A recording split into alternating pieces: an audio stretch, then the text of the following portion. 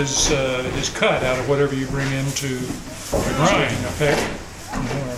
You take a peck of the pre-process before it's processed. Yeah. Ah. I think that he wanted to process it and then take his cut. Yeah, well, they can do it that way too. It's all just, it's individual agreements. Oh, right, however they want to do it, and you have to live with what's more or less standard. But then, if you're the only miller around, you're setting the standard. Okay, the miller's the one who takes the grain, gets the grain, and runs it through the process of grinding and sifting and bagging, and then finally we bring it back up here and sell it. They have to do what you say or take it somewhere else. Yeah, it's a lot of fun.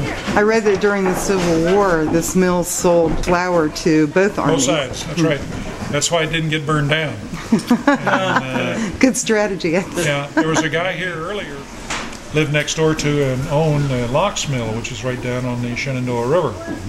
And it was burned during the Civil War and then rebuilt after that.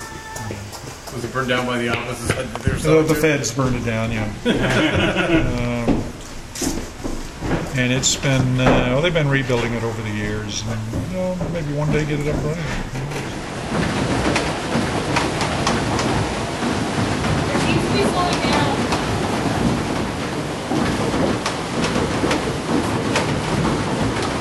We're going to have to address that cam because it's not running straight.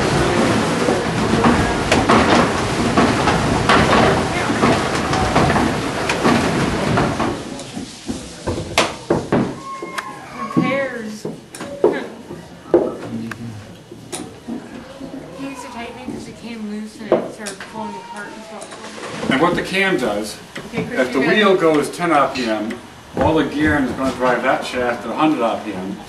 This shaker is going to hit that cam like that, so that'll go 200 times a minute, it'll go like this. See, so that drives the shaker. It slipped down on us, so it wasn't allowing the shaker arm to ride against it as it should. If you don't have that cam there, then you don't have anything to shake your flour and sift it, because that's just shaking the sifter.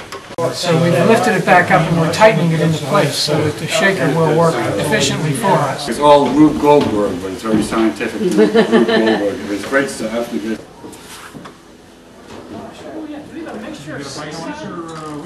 got a socket this size. Harry, half-inch socket. That? Yeah. Okay. I'm ready for that.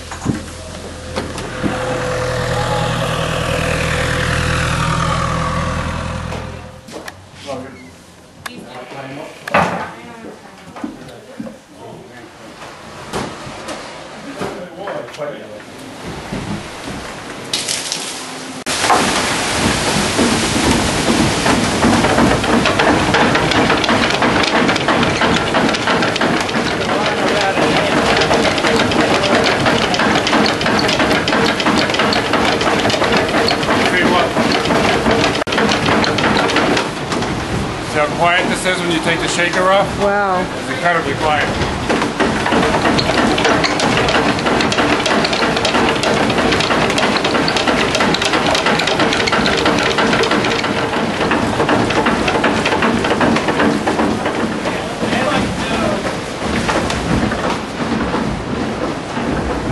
This one's 2.2. Okay, good. Try it. Put it up here on the weight.